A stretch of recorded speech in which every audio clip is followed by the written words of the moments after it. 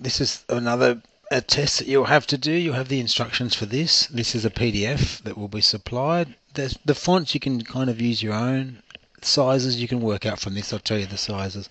It doesn't have to be exact, but get it as close as you can, as close as you can. You will be supplied the text and the images, so that's what you'll be doing in InDesign. So what we're going to do is start from scratch. So we want File, so new document, okay, and from this one we know we're going to do 5 pages because we want a double page spread. We want facing pages. The size is 200. Just tab through this by 200. I know it's 3 columns. There's 5mm gutter between each column. We know that the margins are 10, okay, all the way around. So then I unlink this thing, and with the outside, the inside, I want this one to be 20. Okay, so then there's bleed for the picture, which is 3. Okay, so that's what you've got. 200 by 200, 3, 5. All those are 10 except for the inside. I'll explain all this when we go. And the bleed is 3. So go OK, and that'll give you your double page spread. So if I come right down in size, you can see we ignore the cover for now. So this one we want 2 and 3. This is how we're going to work. So we have got all our images are supplied, our text is supplied. So click on the T, draw a text box. What I tend to do is just to place all the text into that. So it's File, Place. Okay, that Thai text yours will be called, and just go Open, and that will automatically put it into there. A good thing to do is to select all that text, which is Command A, get the right size and fonts that you want right there now. So we might do this one, say 9 on 11 point leading. Okay, so 9, 11. It's going to be slightly different fonts, but just for now we're going to do Calibri. Okay, so that's the text. It's all going to go into this. Some things will type, but the bulk of it, that's what it is. Okay. Next one, so we want to start to build this now. So pretty much just go through. The first one is just want a text box, and that's going to say the word Thailand. I know for a fact that that one is 187 point size, 187, and that's the Calibri bold. Okay, so that's great. So there's your heading. Drag your box out. We're off. Then the bulk of the text, the point of this exercise is all this text is going to run across boxes. So what we're going to do is put this box here. We can see we're lining it up here with your columns that you've already done. So this first one, we're going to be linking all these boxes together, which is a really great way to work. Okay, so you've got 2 in there. This one, we click on the little red thing here, click on this guy, and come across, and there's going to be another box there. And we'll do the second pages of these either in this exercise or I'll make another video, but you'll go from there. So at the moment, as you can see, this text, if I select that, runs across all the different columns. Okay. So back up, we're going to start to format some of this. We're going to click in there and get rid of these double returns, which we don't want. Okay. Thai cuisine's a heading, so there's a few little things we can format now. That's just going to be that and bold. I just know that based on our thing. Right, so the next thing we're going to do, we've also got a quote over here. So if I just draw a text box in this column here, and that one is, I'm just going to type this one.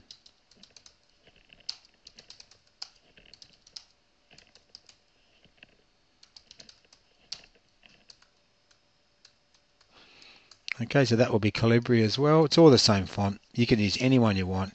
Make it a little bit bigger. Okay, we'll center that guy.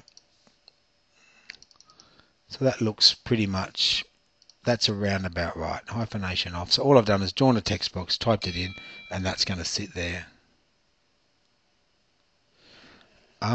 Right, so start to format this text now. It looks good. What we want to do, this one, up over here, you can see over here is columns. Okay, so you can see what I'm going to do here is go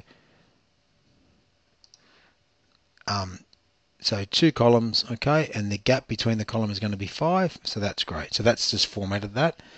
Next thing we're going to do while we're doing columns, the first paragraph, so from there down to there is going to be bold italic. So with our A, say Calibri, bold italic. This is clever up here, so we go back into paragraph column. So this one, I've got my selection inside of that column. I'm going to click next to here. This is Okay, span columns, so we want to span 2, and you can see it's in a 2-column box, but it will span across 2 columns. While I'm at it, what I might do is select all of my text, go to the paragraph formatting tool, and just put some paragraph space in it. Okay, so this one here, which is space after, and just put maybe 1.5 space in there. Very important. Okay, so it's starting to look a little bit like it should. I'm working with guides on, if I can hide guides, and it's starting to look quite good. Okay, next thing, we've got a big picture that goes here. Very, very simple. File, place, navigate through, find your picture, and mine, that is this one. Okay, so just go open and draw the box as to where it's going to go. As long as you're close, you can always edit the box. So the box has gone in. Okay, so we want to make this box smaller. Really straightforward. So we're going to line the box up to, you can see it's all just being lined up to the guides. That's our red as the bleed, how it bleeds off the page. So this selection tool moves the whole box around, as you'll know by now. And the direct selections tool will move the picture inside of the box. So that looks good. Okay, the Thailand's got a color on it. They might give you a specific color, but what we want to do is just select all these texts, use the eyedropper, and just click a bit of the tiger, and that'll change that color. Okay, so if I hit guides, it's starting to look like it should. Right, next one, we want to put an A in here. Okay, oh, there's a drop capital, so we're going to come into this bit here, and if you've got, this is your first paragraph of text here with the text tool, anywhere in this column, this works up until the paragraph return here, so as long as your cursor's in that column.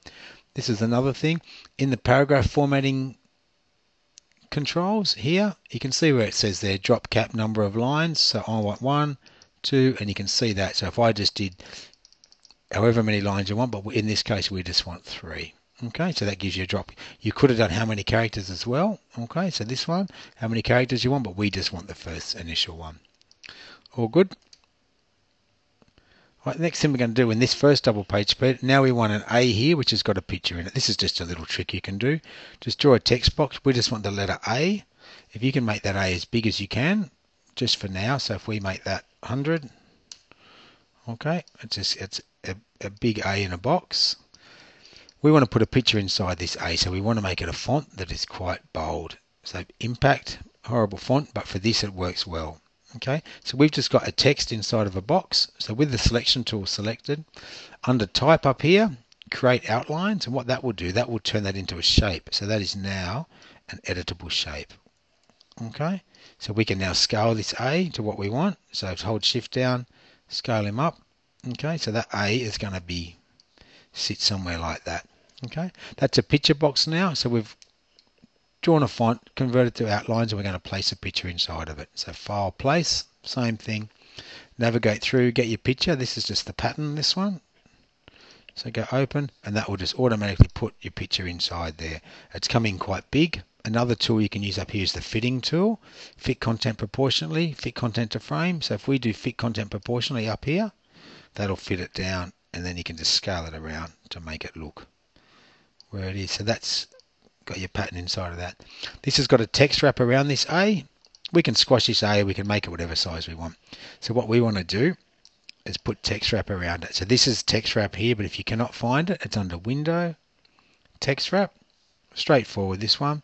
Okay, that's no text wrap, that's text wrap around the whole shape. As you can see, it's gone the whole shape, and that's around the box, sorry, and that's around the shape. So we're going to click on this shape, and this is the amount of text wrap. So you watch here what it does. So we do that, and it will just push it out, and that looks wonderful. Okay, so that's going to sit somewhere like that, and as you move that, that'll just push the text away from wherever it is.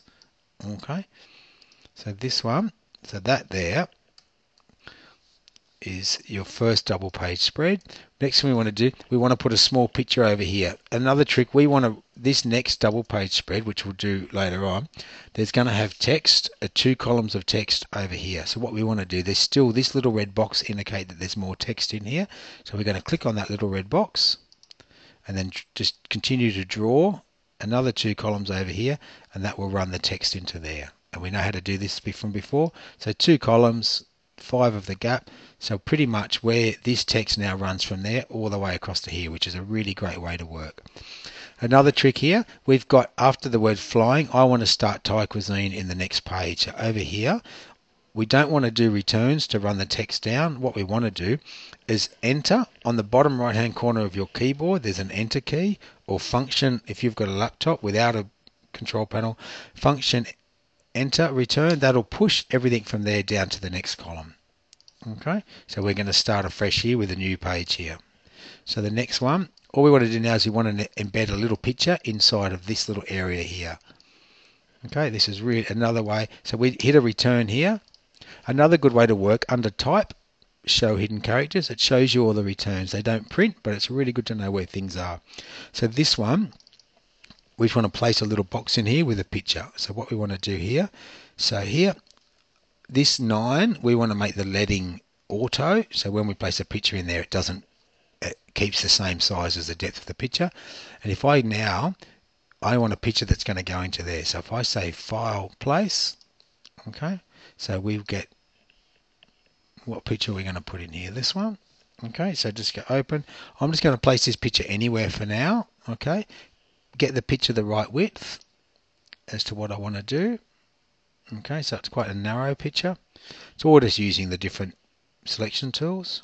Okay, so this is the trick now. I've got that's just a picture on its own in a floating box. So if I put that there, okay, that would work. But what I want to do, I want to embed it into the box. So if I go edit cut, I cut that picture, put my cursor in here where I want it to go, yeah, and then go edit paste, what that will do, and then I've got to select the picture like I did before and make this auto leading, okay, and so now if I put a return in there, the picture will come down with it. Okay, so if any of these words run on, or if I get rid of this line, for example, the picture will move up with it. If I want some space either side of that picture, with your text tool, if you put your cursor in here and use your paragraph formatting, I can put some space after. Okay, if I put my cursor here, I can use space before and put some space before, and that will start to look. So if I hit my hide guides or preview, you can see that's starting to look like it should. Okay, so I'll do the second part of this double page spread following this one. Thank you.